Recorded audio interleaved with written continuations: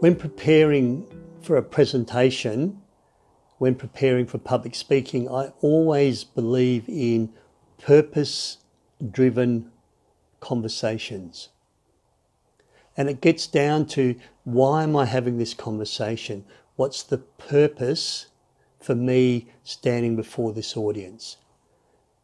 When preparing a presentation, always start with your purpose in the beginning. That clarity of purpose helps you determine what you're going to say, what stories to bring in, what are the key points, and what you want people to do at the end of the presentation.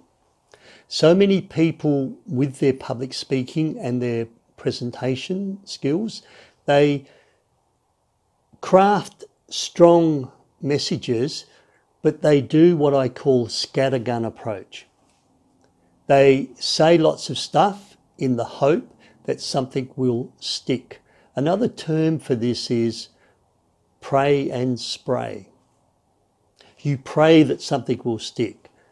I think having clarity of purpose, that purpose-driven presentation before you speak, helps you craft the message that will have the impact, the influence, and the outcomes that you would like to happen, that your audience needs to happen. So how do you define, or how do you work out your core purpose? I like to start with two questions. The first question: what do I want my audience to remember in 3 months' time? Be clear, they're not going to remember everything. Audiences will generally walk away with one memorable moment, one big idea from a presentation. So ask yourself, if my audience only remembers one thing in 3 months' time, what would I like that to be? This is your purpose. This is your big idea. And it's not that each person walks away with their own interpretation or their own big idea. Everyone walks away with that one unequivocal, one without a doubt big idea. So that's question number one. What one thing do I want them to remember?